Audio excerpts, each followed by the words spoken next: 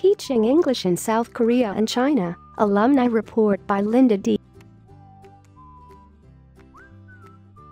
Tell us about yourself. What is your nationality? American and German. What city and state are you from?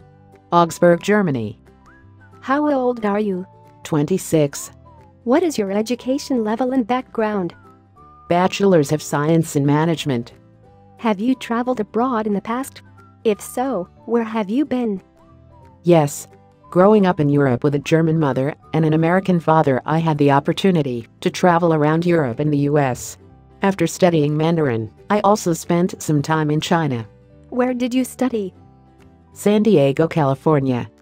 What made you interested in going to teach English abroad? Being able to explore the world and making use of my foreign language skills in Chinese. What were some of your concerns before teaching abroad? I was concerned about the language barrier, especially in China where English is not widely spoken. Even though I studied Mandarin, I was worried that my language skills wouldn't be good enough to be able to live in China and get by alone. However, everything went very well, and I was able to improve my Chinese language skills immensely during my time abroad. TEFL class information. Why did you decide to get TEFL certified and choose ITTT? ITTT had great alumni reviews and offered affordable course options. Which TEFL certification course did you take? I decided to take the 120-hour online TEFL course with tutor support. After completing it, I also took both 50-hour specialized courses in teaching business English and teaching English to young learners. How did you like the course? I had never taken a certification course online prior to my experience with ITTT, so I wasn't sure what to expect. However, the course layout was so easy to understand, and all the units were perfectly presented in a way that was super easy to follow and work through. I also enjoyed the 2 50-hour courses and was happy to build my TEFL portfolio. How has your TEFL training helped you in your current teaching position? I completed my TEFL certification course while working in China. With my certificate in hand, I was able to pursue teaching English full-time in China and later moved to South Korea, where I am still based now. I especially enjoyed the downloadable material that I can still use for my lessons today. Teaching English in Cheongju, South Korea. Which city and country did you decide to teach English in, and why? Changsha, China and Cheongju, South Korea. How long have you been in this country, and how long do you plan to stay? I taught English in Changsha for 1 year and moved to Cheongju, South Korea in 2015 and have been there ever since. I am planning to stay in South Korea long term. How did you secure your English teaching job? In China, I found my teaching position through networking and common friends, while for South Korea, I worked with several recruiters who helped me find a suitable position. What school, company, or program are you working for? In China, I worked at Real Education Academy, and in Cheongju, I worked for Korea Poly School. How did you obtain your work visa? My employer helped me with the documents for South Korea, and then I actually did a visa run to Japan for a couple of days, where I obtained my visa for South Korea. This was because I directly moved from China to Korea and wasn't able to go back home to get my visa.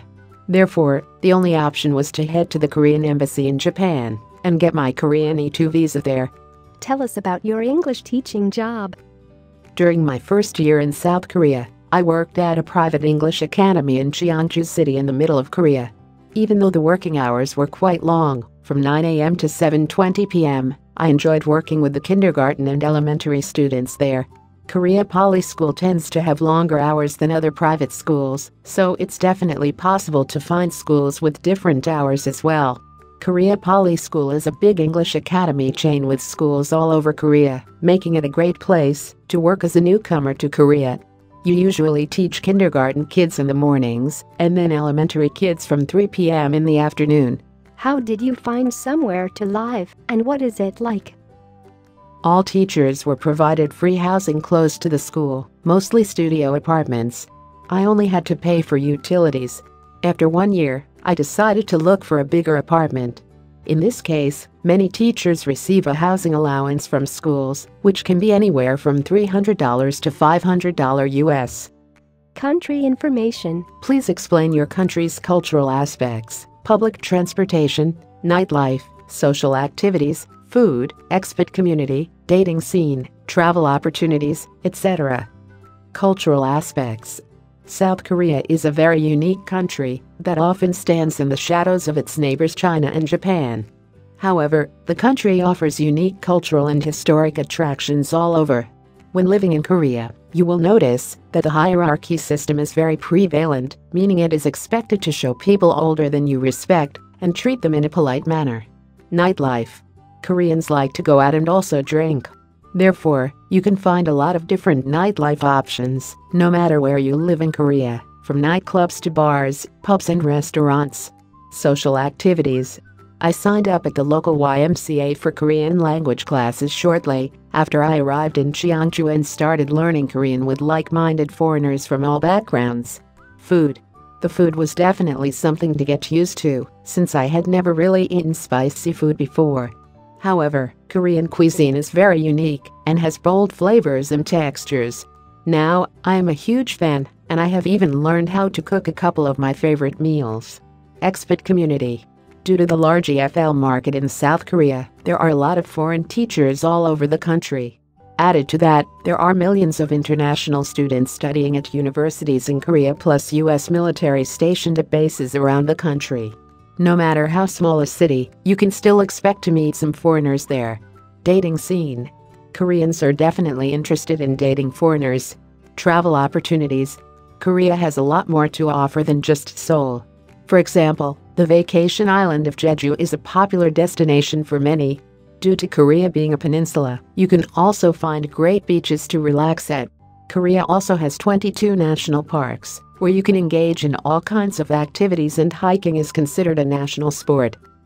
What are your monthly expenses? Rent. This usually depends, but if you choose to live in the apartment provided by the school, rent would be free. Food. Eating out is relatively cheap, but groceries tend to be a little more expensive than back home. You will probably need around $200 a month for food. Social activities. This is where most of your money will go when going out on weekends, traveling, etc. Transportation. Public transport is quite affordable at $1.20 per trip for the subway or the bus. Long-distance buses are also cheap, between $5 and $20 depending on the distance. Phone.